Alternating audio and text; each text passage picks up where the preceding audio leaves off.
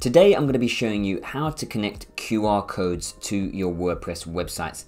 Now, why might you actually want to use QR codes in conjunction with your WordPress websites? Well, there are a number of reasons why you might want to do this. Firstly, if you offer web design services or you have a web design agency, you can actually use QR codes to go and show your work to your potential clients. So for example, I've just got a flyer here, and this is for potential clients in the barber niche. So to go and create booking websites for potential barber clients. Now what I do is I go and create these flyers, and I will leave one on the screen because it might not come in focus, and I go and post them around all of the different barber shops where I live in London, in the local areas, and basically I leave a QR code on these flyers, and then the people in the barber shops, so the owners of the barber shops, can go and scan that QR code, and then they can go and see the website that I will make for them. So that way, like I said, you give an insight to your potential clients of the different websites that you can actually make to them. So you can go and target particular niches if you are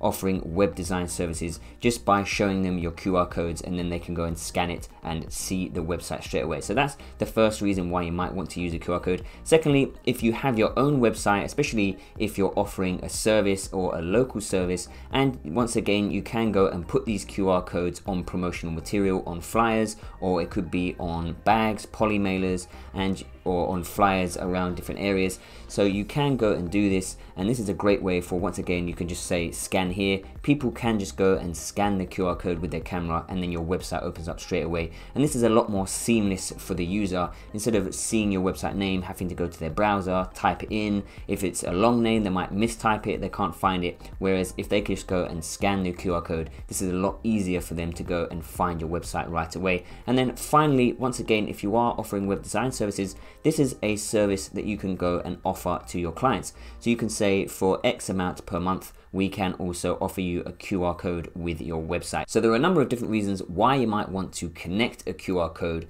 to your WordPress website. And in today's video, I'm going to be showing you how to do it. Need a website? Try PrendyPress. We make affordable and beautiful websites. We can build your website from scratch within 4 to 6 weeks. Want to get your idea off the ground quickly? Then why not try one of our pre-built websites? If you already own a website and it's not converting how you'd want to, try our website reviews. Or if you just have an idea that you want to discuss, then why not try our web consulting service? Head over to prendypress.com today. So in order to connect a QR code to our website, we will be using this website QR code generator. So we'll leave a link in the description to this website. Now from here, all we need to do is get the URL of the website that we want to create a QR code for. So we'll just be using this website over here. So just go and copy that, and you're just going to go and paste that in here. So now you can see a QR code has been generated. Now from here, you can go and change the frame. So you can go and have it say scan me like this if you want to.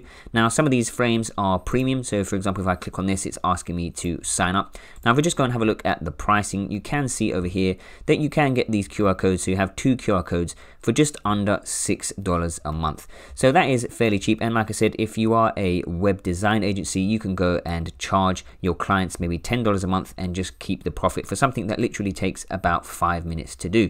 So from here, like I said, you can go and change the frame. You can also go and change the color. So you can see this website, I'm using this orange color. So if I just go and copy this orange color over here, and I just click on the colors, and then if I just go and paste that in there and click choose, now you can see that it has changed my QR code to that orange color. Now I can go and get rid of the scan me bit if I want to. So let's just come over here and get rid of that. And now we just have this plain orange one. And like I said, you can also go and change the shape. So you can have a square version, or you can have a more round version like this. Let's see what this one looks like. So this one is just completely square, and so is this one. So now all you then need to do is just go and download it. So you would go and download that as a JPEG. Now also you can go and add a logo if you want to. So you can go and add it where it says scan me in the middle like this if you want to, but you can go and upload your very own logo. So if we go and click on upload your own, from here we can actually go and sign up for QR code generator. So click on free sign up over here. Now from here, it's going to ask you to select your industry. So I'm just going to go for retail over here. Then you just need to go and put in your email and select a password. Now once you have selected an email and a password, you can just go and click on sign up now. Now from here, it's going to ask you to check your inbox so that we can go and verify our email. So just head over to your inbox and you should see the email from QR code generator. So just go and click on activate account. So once you go and activate your account, you will be brought over to the QR code generator dashboard. Now from here, it's going to ask you what type of QR code you want to create. So we're just going to want to go and create a website one over here. And then we can just go and click on next. Now from here, once again, you will go and put your website in. So just go and copy this and we'll just go and paste this in here and we'll just click next again. Now from here, it will go and generate our QR code. So we can see over here, it's generated the QR code once again. And now from here, we can actually go and choose the premium frame. So for example, I could go and choose this one over here. Now, personally, I just prefer it without the scan me. So we just got it like this. And if you want to go and download this as a PNG, you can always go and put your own text so that it matches the font that you're using on your website. Now from here, once again, you can go and change the color if you want to.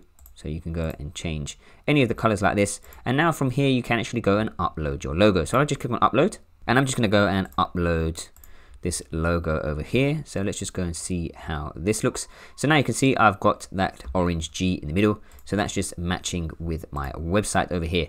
Now we've got the edges as well. So you can go and change these outer edges over here. So if I just go and change the outer, let's just say to this orange color again.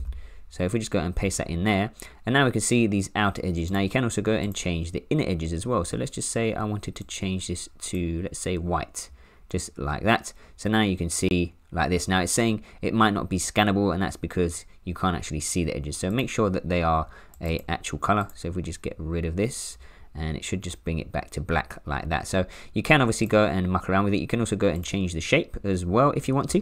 So you can see over here, it changes the shape. So that actually looks pretty cool. Now, this is just to do with the branding. So the QR code will of course work, but it just makes it look a little bit more branded like this. So let's just go, for example, let's just try this one. We're just going to go for something like this, and then you can go and save your design. So you can save the design and then go and create a similar QR code. So with this package over here, you can have 2 QR codes. So you can go and save this design and just create another one and put your logo in and change the colors if you want to. And then from here, you've got the shortcode URL of your QR code. Now all you need to do is just go and hit download. And then from here, it will go and download the PNG file for your QR code. And like I said, you can then go and start using this on your marketing material. So you can go and use this on flyers. You can go and use this on poly mailers, on bags, any type of thing that you might want to use it on to promote your website. And you can see this is just a simple QR code PNG. So you can just go and put this in Illustrator or Photoshop or whatever you're using to create your marketing material. And that is basically it for creating the QR code. Now, I do just want to go and show you how it actually works once we scan it as well. So here is the QR code that I have just created. So I've just come with my camera and I just go and scan this now. So let's just scan this. And now once you scan it, you see a little pop-up come up. If I click on this pop-up over here, and now we should see that my website, Go Baby Sleep, has just come up. And there you go.